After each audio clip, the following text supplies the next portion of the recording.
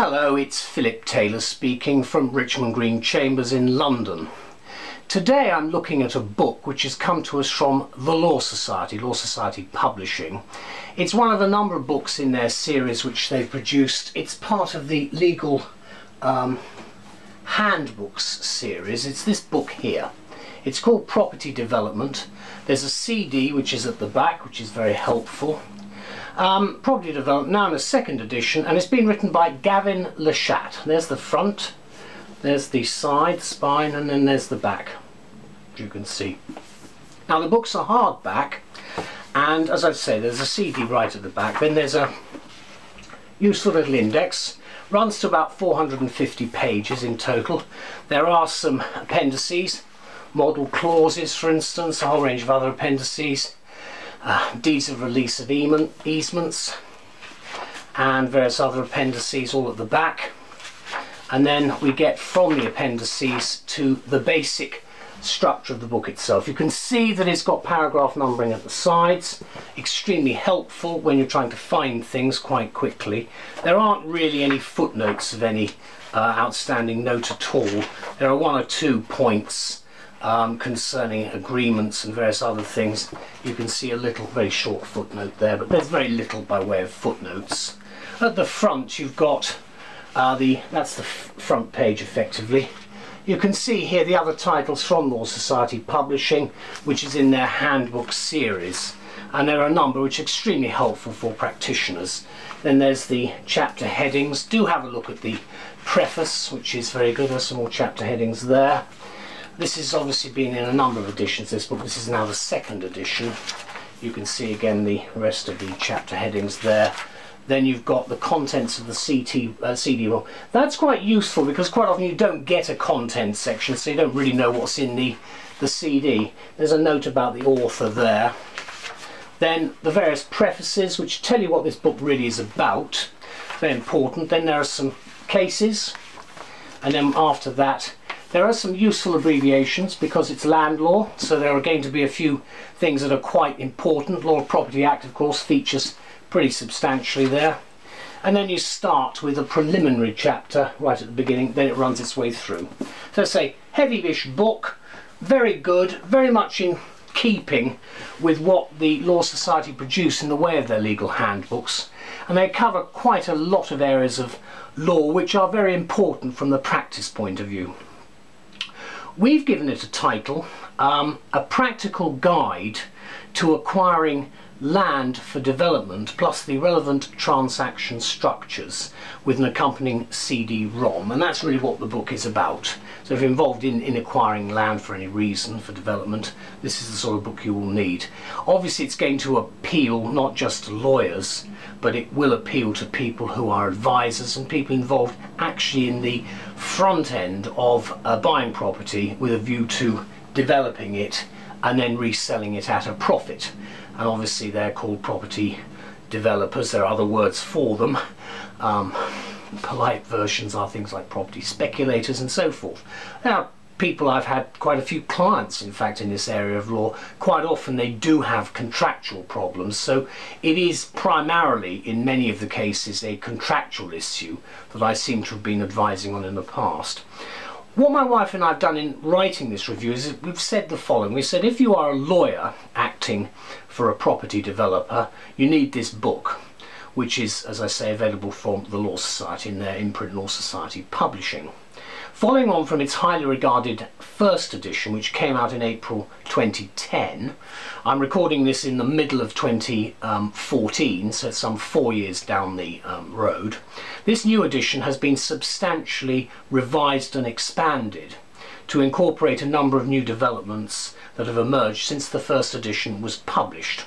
And granted, there are a number of excellent books on the market which are available on property development, but as the subject is so diverse and complex, such books can tend to deal with only one aspect of the subject matter, which presumably in many cases will be easement matters. So therefore example possibly also of land options or restrictive covenant, or even landlord and tenant issues. But those are some of the areas where you can start having problems about what the burdens and benefits are which are actually attached to the property you've purchased.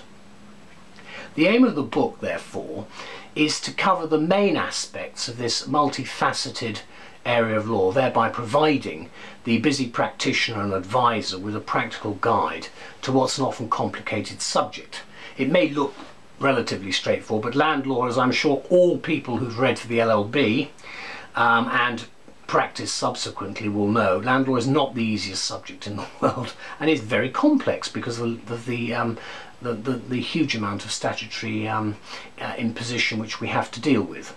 Primarily then, the book deals with the acquiring of land and is divided into two parts under the subheadings of site acquisition and transaction structures. And part one deals with everything from preliminary investigations, which you saw in chapter 1, that's including site inspection, to drainage, planning, contaminated land and obtaining vacant possession. The second section gives succinct yet detailed advice on contracts and the full spectrum of transaction documents, and that's probably where this will be of some importance for those advising legally. The amount of new material in the book is considerable and reflects the important changes in property law that have taken place in the last 4 years.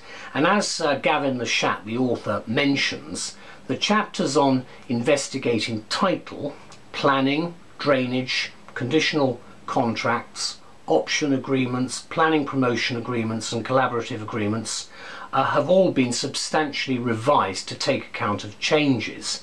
And there's a new chapter on mixed use development, which could well become more important in the next 5 years of the next Parliament because of the squeeze, of course, on the availability of dwellings. And that actually is something which I think this book deals with very well indeed.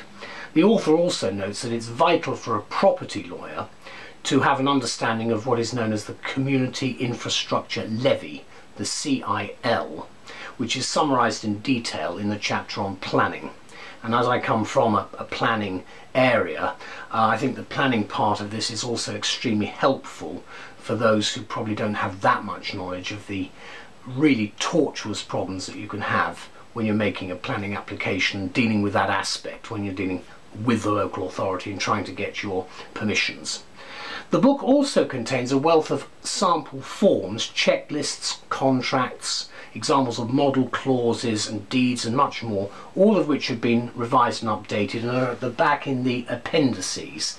And that therefore allows us to have with this an accompanying CD-ROM which can be used to adapt the materials to suit your individual requirements. Again, another very helpful thing, because it's actually a good time saver apart from anything else.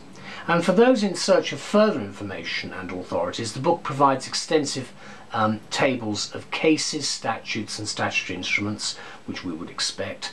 And for practitioners under pressure, the book is easy to navigate with detailed table of contents throughout, numbered paragraphs and a useful index at the back. And it's an ideal work for reference, in fact, in my view, not just for lawyers but obviously for developers and landowners and advisors. Indeed, for anyone involved in property development, the book in this updated edition should be considered a must-have purchase. And the publication date for this is cited at the 6th of March 2014. So, as I say, I'm doing this recording in the summer of 2014, and you can see again, just having a look at the book, what you've got to open it in the middle.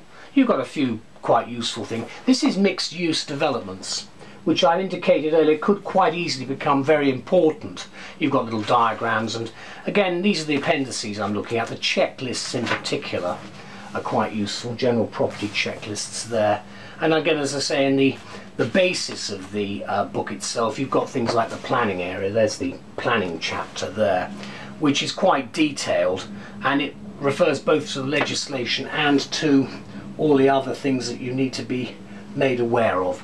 Anyway, I'd like to thank all concerned for an excellent contribution to this particular important area, because you do get quite a large amount of litigation where there is quite clearly no agreement and we have to go to court to get some sort of sense out of what has happened.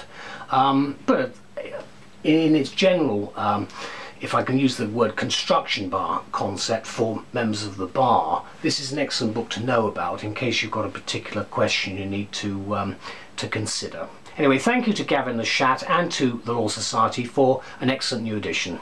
Bye-bye.